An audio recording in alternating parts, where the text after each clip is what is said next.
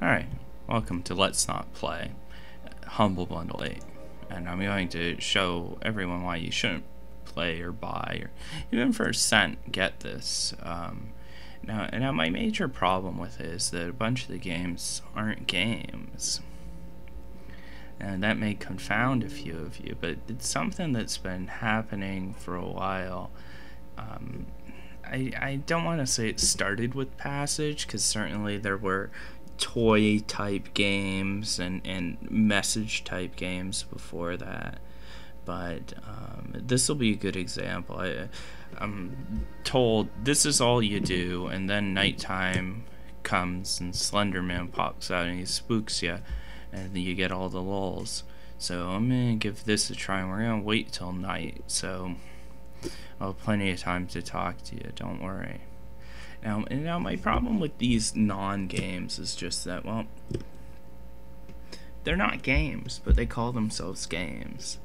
And that's very irritating, because no one but a game developer would have the gall to make something that's not what it's supposed to be and then call it that.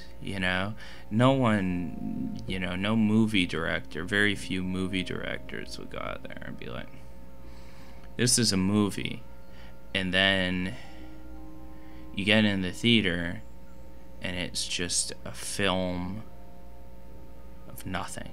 Like, it's just blank film. And, well, that's not a movie, that's blank film, or it's just his family vacation. Well, no, your family vacation, I mean, yes, it's video. I mean, yes, this is a visual, interactive format. I'm walking up a mountain, and oh, there are pretty things. How beautiful. How relaxing. This is great. But it's not a game. There are no objectives. There are no lives. There's nothing to do. And that's the main thing that irritated me about Humble Bundle 8. There were 3 games like that. Dear Esther, which I didn't even play, because I know it's a game where nothing happens. I figure, well, there's the game where nothing happens. But Little Inferno also is a game where nothing happens. And they even kind of, like, act cutesy about it. Like, hey, this isn't like your normal, this isn't your grandpa's video game. Forget the fact that grandpa's video games were way better. They're like, this has no time limits or objectives or anything. Just sit back and enjoy, man. And it's like,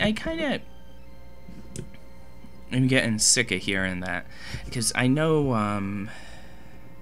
Hotline Miami did an ending like that, where it's like, well, what's the point of the game?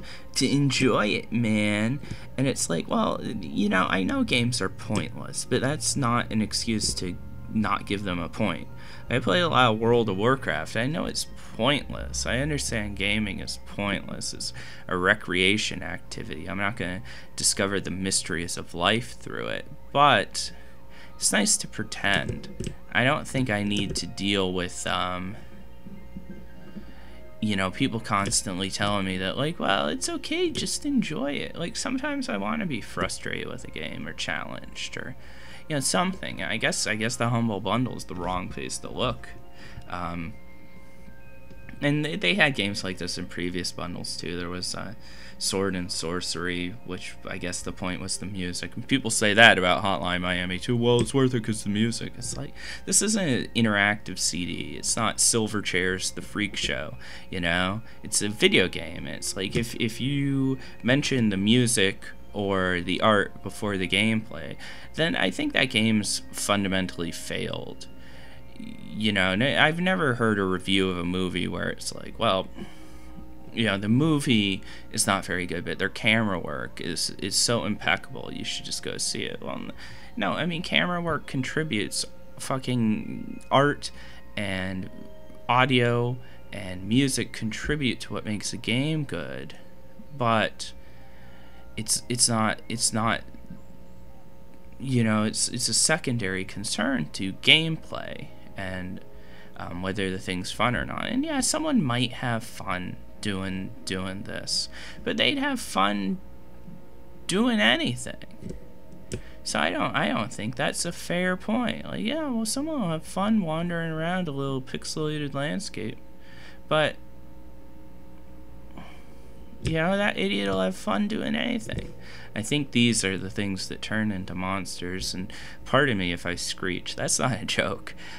Spooky stuff really scares me.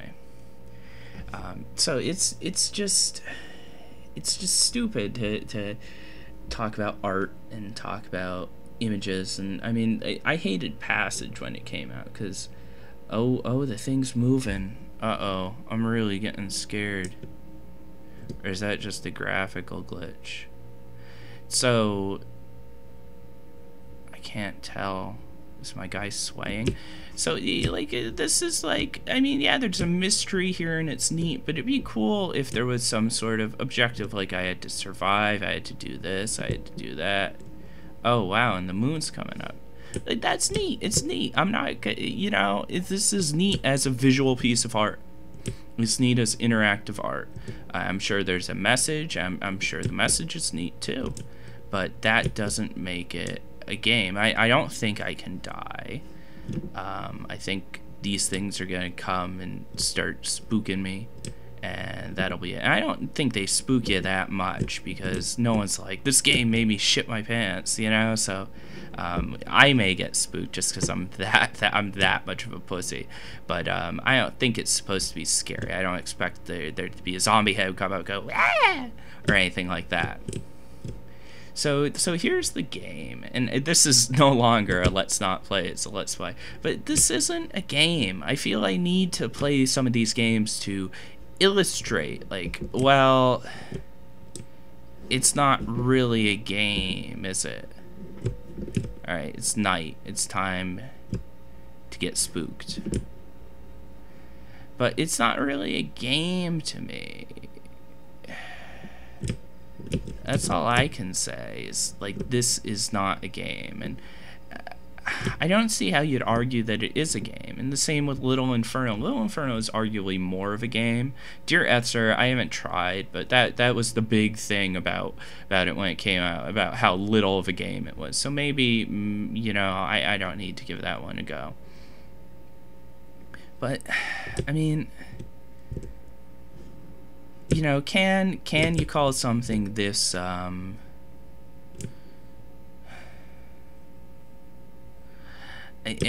undirected a game, you know? Like, there have been games where there's not a lot of direction, and they're pretty cool.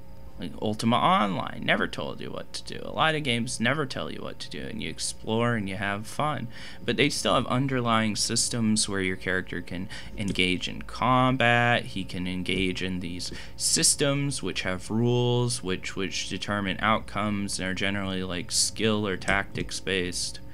And you know, that's enjoyable. You know, it's funny because I like some visual novel games, and they're not really games. Oh, did I beat it? I'm tripping out. So they're not really games, at least I don't think. Oh, if this ends, it's gonna kill the audio. Let's get out. Oh, no, I'm still here. So they're not games, they're more like storybooks, but they still have things where you make a choice and it affects the outcome. So they are interactive. This really isn't. I mean, it may be in a very, very small way, but I just can't justify this. Hey, this is a game. I don't know why people want to do that, want to like trick people and be like, hey, this is a game. Because when I got this, I saw it mentioned on a website I visit. I'm like, well, maybe it's a cool game. And I got it and I realized, hold on a sec, this isn't even a game. And I was kind of fooled because, well, it's in the Humble Bundle. Must be a game, right? But it's not a game. And that kind of pissed me off, especially with Little Inferno. I thought, oh, it's some game where you're like a little piece of fire and, you know, you run around burning stuff. But it's not. It's just a game, and it's some weird touchscreen crap. It doesn't grab me. Now, I think I've gone on enough about how little of a fucking game this is. So beyond that, I have a problem with the selection. You know, so there were like 3 non-games. Then some stuff I played. Oh, I didn't get the bunny.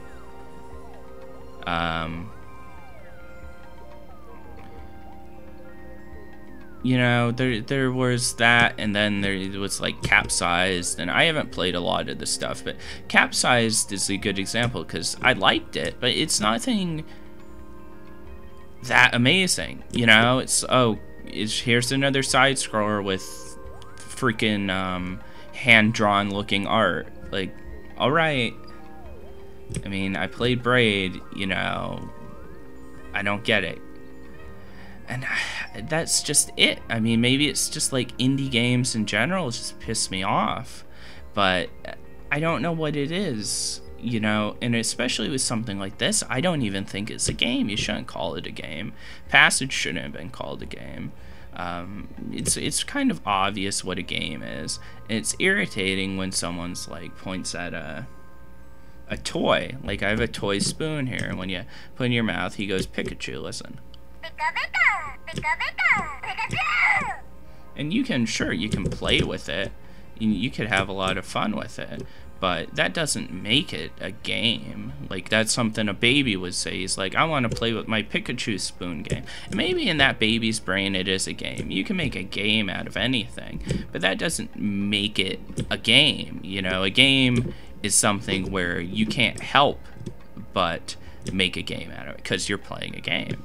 That might seem a little stupid, but I'm living in a world where this is a game to people. This is a game.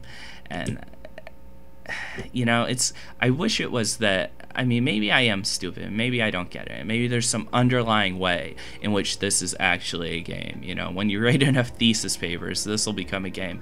But I don't think so. I don't think this will ever be a game. Just because it's not. It has no objectives, it has no ends, it has no goals, it has no other characters. There's just not much to it. So it's a exploring kind of open-ended art game, and that's it. And that's pretty much all I have to say on it. You know, nothing even happened at night. I was promised something would happen at night. I walked into a circle of fireflies. That's just that rock that I was at last time. If I stare at the sun, does it go down faster? This video is probably too long at this point, so and here's the only cool part about it. Here, watch how you exit the game. Oh, you close your eyes. Wowie zowie. So that's it with Let's Not Play. I seem to be dozing off here at this beautiful landscape. Why can't this beautiful landscape keep me interested in something that's not even a game? I wonder. Maybe you'll find it out one day, indie developers. Thanks, and goodbye.